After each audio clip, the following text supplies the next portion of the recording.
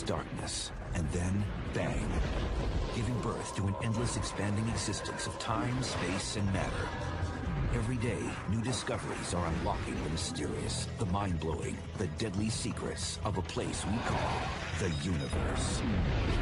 They appear out of nowhere and threaten our very existence. From rocks crashing through homes to Mount Everest-sized boulders triggering mass annihilation, no one is safe from their wrath. And some of these intruders are not extraterrestrial. They're actually man-made cosmic junk. Take cover as we investigate meteorites and space debris, the deadly stuff that falls from space.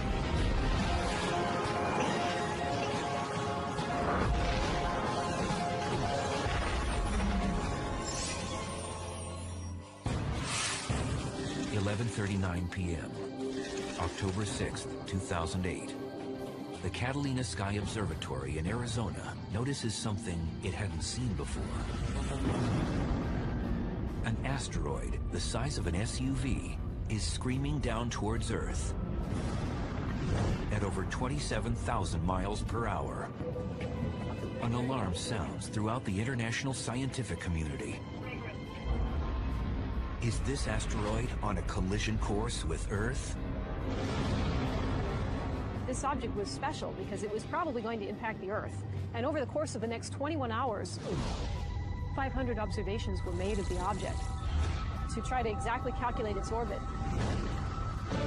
At NASA's Jet Propulsion Laboratory, Steve Chesley gets the urgent wake-up call.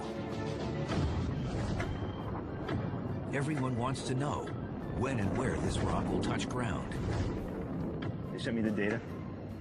I rushed into the office rather excitedly and spent the next couple of hours trying to get my arms around the problem and running the numbers.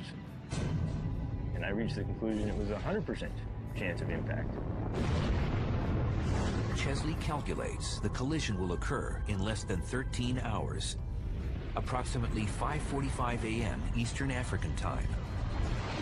Its target, the Nubian Desert in northern Sudan. We hadn't really expected or anticipated the discovery of an asteroid that was going to hit the Earth before impact. With time to react and time to predict the location of the impact is very extraordinary. Never seen it before. It was countdown to impact. With no time to stop this runaway space rock, emails went out to alert those on the ground and in the air. 5:45 a.m. The moment has arrived.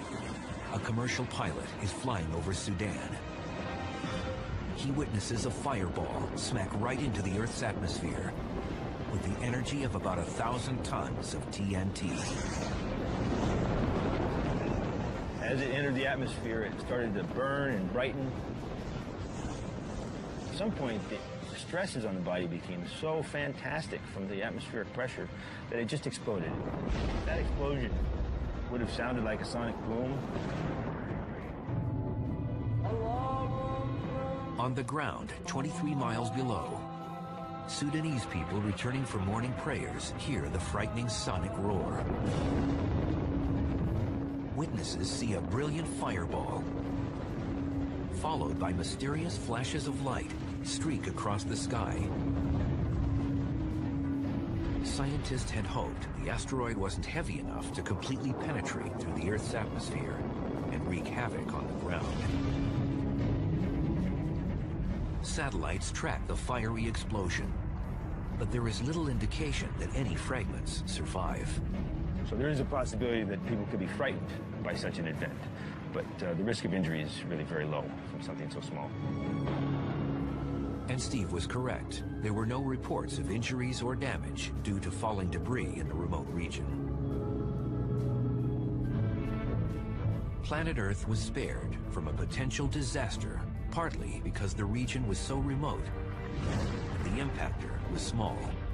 But the story doesn't end here. December 2008. Astronomer Peter Yeniskis organizes a search and recovery team from the University of Khartoum in Sudan. He's determined to find the unlikely: meteorites. the surviving fragments of the asteroid named 2008 TC3. We had a busload with students who were all eager to go and search. We drove 29 kilometers into the desert to go to the area close to the explosion to look for the smaller pieces that might have survived. The meteorite hunter's only guide is a map of the Nubian desert with the projected approach path of the asteroid. They basically used my trajectory and the ground track that I had laid out on the desert floor as a guide for their search. Lined up everybody about 20, 30 yards apart, and then started walking down the desert in line, searching for things that were black. But spotting small charcoal-like stones on the rocky desert surface is akin to finding a needle in a haystack. As the sun begins to set on the first day, the team is about to walk away empty-handed when a student suddenly comes forward with a suspicious rock.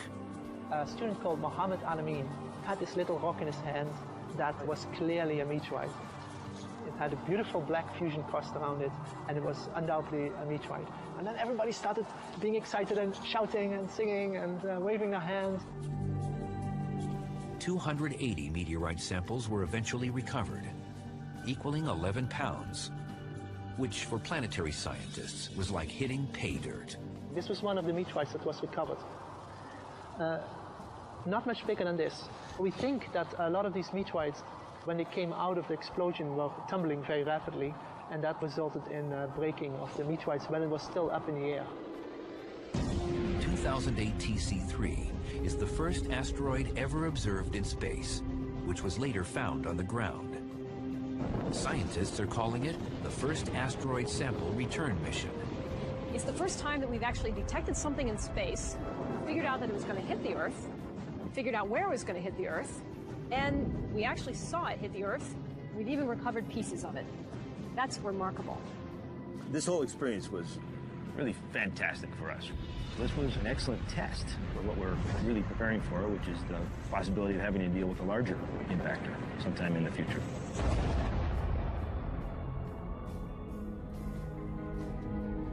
Planet Earth may not be so lucky the next time.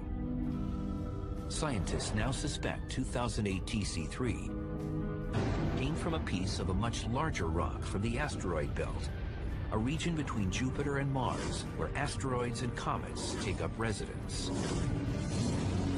In this crowded galactic neighborhood, these fossil relics from the formation of the solar system occasionally collide with each other and explode into smaller pieces. It's these fragments that can migrate towards Earth. A bullet can provide a pretty good stand-in for one asteroid striking another in terms of its impact speed. Asteroids in the main asteroid belt will run into each other at speeds of over 11,000 miles per hour. Now, a bullet traveling out of a rifle can be a good analogy for that because they will leave a rifle barrel at speeds, maybe a fifth that. So it doesn't just fragment. It literally blows itself to pieces. Okay, we'll head downrange and actually set up our little artificial asteroids at a safe enough distance to shoot. Since real asteroids are hard to come by, we're going to use a couple of stand-ins today.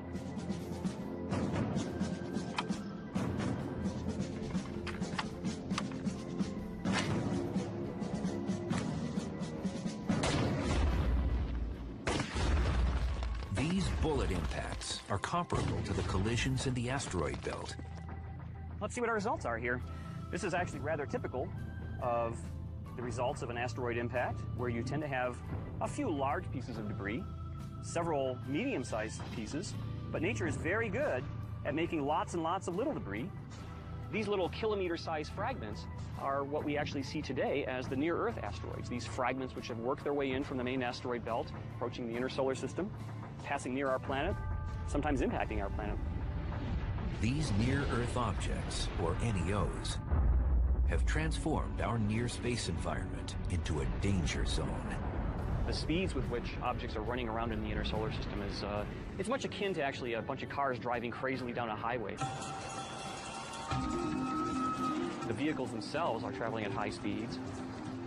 When they cross lanes without looking and perhaps running into each other, they are hitting at equally high speeds. And that's kind of like objects moving on their own independent orbits around the sun. Every few hundred years, Earth gets hit with rocks the size of a football field that can destroy entire cities.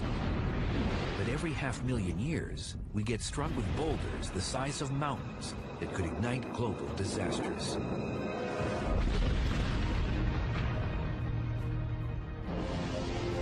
The Earth's atmosphere, a layer of gases surrounding our planet, incinerates most material. But occasionally, larger, heavier objects slip through. As soon as they enter the Earth's atmosphere, they get slowed down, decelerated by the atmosphere, and they lose pretty much all of the velocity with which they entered. And during that time is when you see the fireball event. But once they lose that velocity that they came in with, they essentially just fall pretty much at terminal velocity onto the Earth's surface.